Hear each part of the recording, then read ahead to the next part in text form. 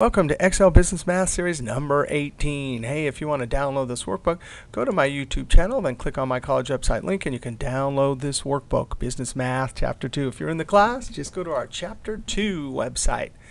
Hey, in this video, we need to see how to express decimals as fractions and fractions as decimal. Let's go over to our PDFs and start here. Express 0.875 as a common fraction. Well, there's a few ways we can do this.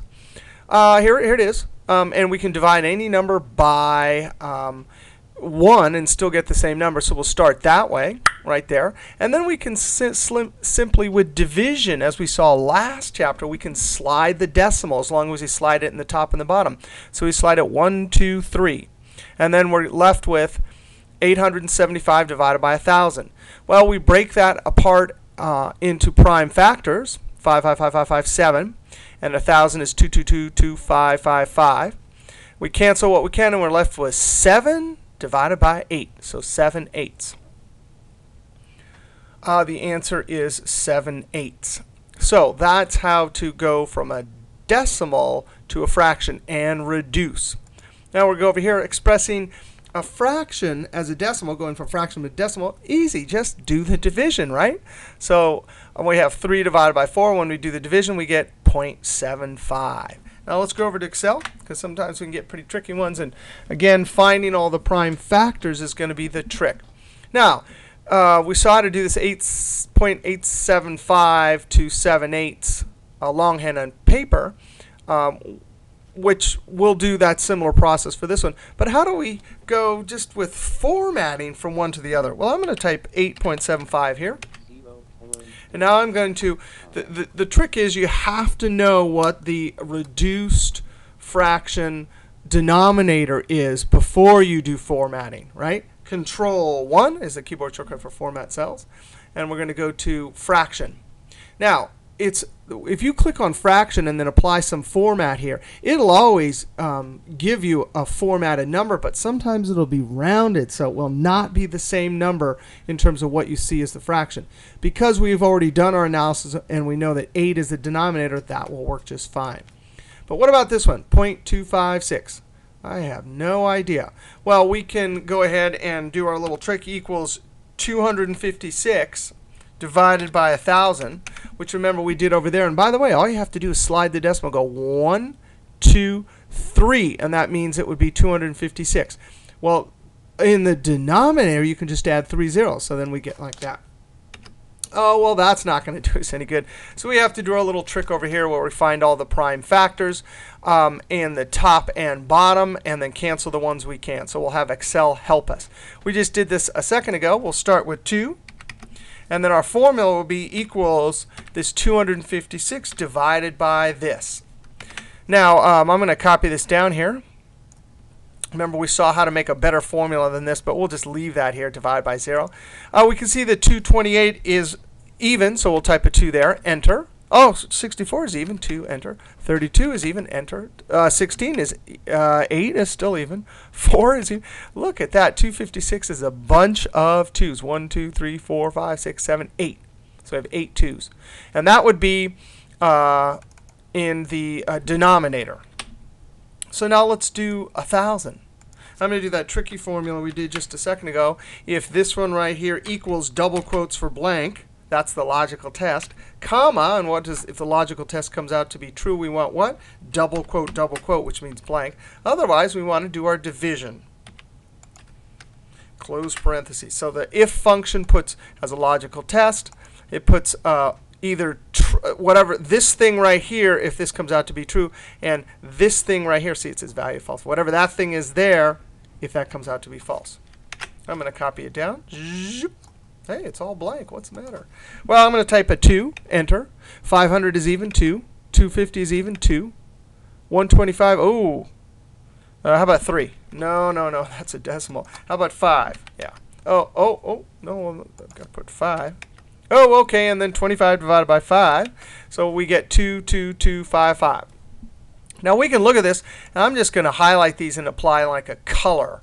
Control 1. And under fill, I'm going to apply black so I can't see it, just for kicks. And then right here, since I have 3 2's here also, I'm going to do the same thing. Right? So I'm left with 2, 2, 2, 2. So 5 2's and 1, 2, 3 5's. So I'm going to come up here, and I'm going to scroll over here and type numerator. And that'll be equals product. Oops, that's probability. Product. If I could only type equals product. And I'm going to highlight these. Remember when we were talking about multiplying in Chapter 1, that's a faster way than times, times, times. And then in the denominator, equals product. If I could only type, OK. Whew.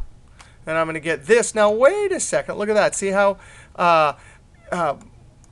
we got those 2 values there, but we don't want to go like this, and we can't highlight like with our mouse like that. But guess what? Look at the screen tip right here. It reminds you that if you type a comma like this, you can go and get your next value. So then I can click on that. Hey, that's pretty cool. And then I'll hit Enter. So I got 16 divided by 125. Now I'm going to type equals 16. Oh, that's not right. I'm going to have to do the same trick here. I'm going to click here in F2. Click my cursor right there, and then it reminds me, because I have to edit this, I forgot a 2, comma. And then I'll do this right here. It helps if you make that noise sometimes. There we go. 32 divided by 25. So now I'm going to say equals 32 divided by 25.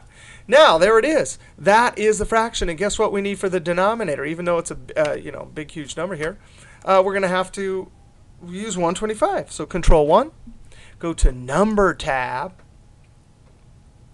Fraction. I'm going to go down to Custom. And we have 2 decimals in the denominator, right? 32. So we have to type our custom number format. Question mark, slash, and then type the 125. And there we go. That's how we can display that value in Excel. All right, so that's going from a decimal to a fraction, and we had to do a lot of legwork here. Now, going from a fraction to a decimal is very easy. I'm going to right here just type fraction to decimal. We've already done a lot of this. Watch this. If I want to do 2 divided by 3. By the way, this is a good trick right here. If you type this in, Excel will think it's a date. Remember we talked about formatting as facade in our first couple videos? It put in the year and everything, so you can't do that. If you really want to put 2/3 in a cell as text, like a label, you got to type an apostrophe, a single apostrophe, and then 2 divided by 3. And that tells Excel that you're tricking Excel. You're saying, forget it. Don't make a date out of it. Please put that. But watch this. We're just going to go equals 2 divided by 3, right? And by the fact that we've typed in this formula, when we hit Enter, by default, Excel shows decimals. So there you go. You do the division. All right, we'll see you next video for multiplying and dividing fractions.